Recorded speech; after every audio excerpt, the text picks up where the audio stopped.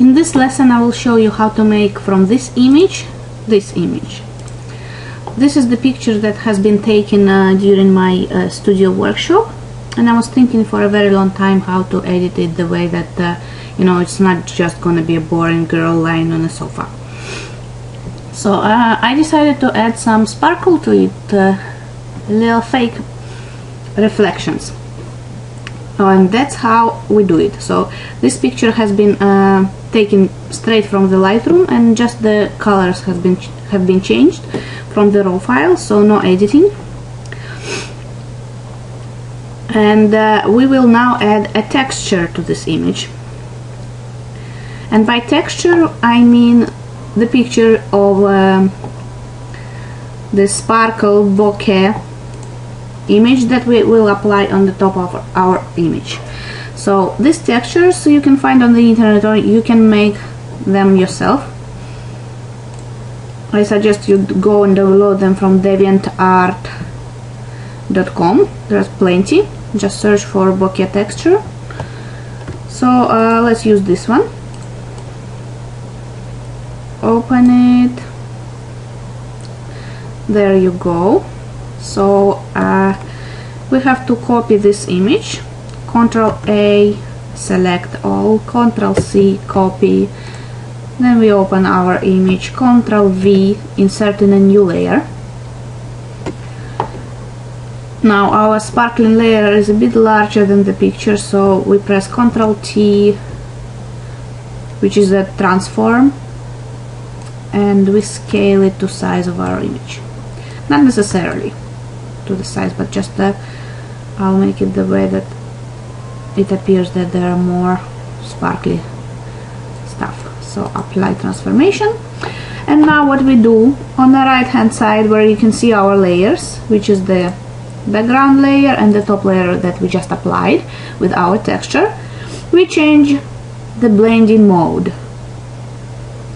Here on top, now it's set to normal, so it covers completely our picture. We don't want that. We want our initial picture to be seen through. So we choose the color mode screen, and there we go.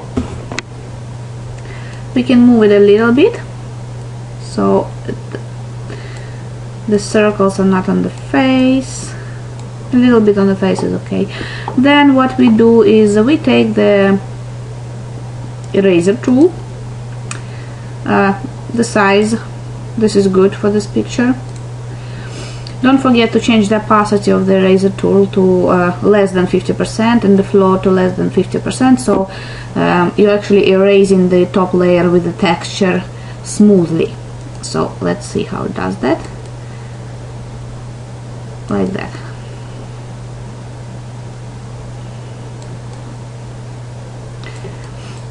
So we erased some of the circles, some of the part of the texture on our face of our model. So let's see. So we erase it like this, softly with the eraser tool set up to opacity, in this case 37% and the flow 39%. So now we merge the layers, and I also wanted to add a little bit of the grain to the image, to add the edge, so that we do in a filter menu. But before we do that, we have to change the background and foreground to the black and white. There we go, here, press, and it's automatically changed, because with any other colors it won't work. So we go now to add grain, we go to filter, distort, diffuse glow.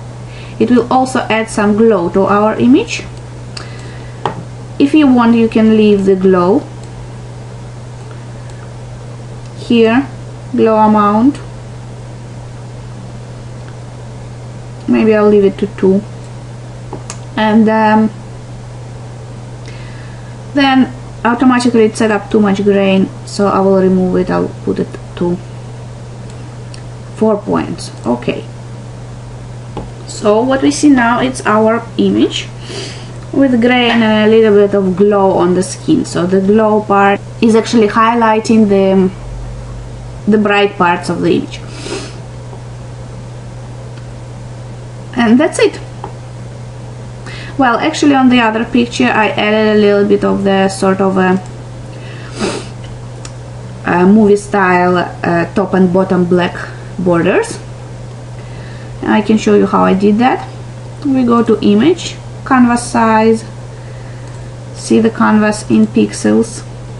You see the height is now 531 pixel, and we change it to 631 pixels, so it's gonna be 50 pixels on top, 50 pixels on the bottom. Canvas extension color, this one we leave it black, so the parts which will be extended will be black. That's what we need. Press OK, voila.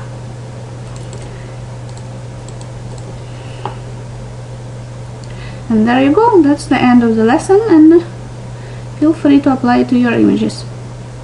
Let's see once again. Before, after. Before, after.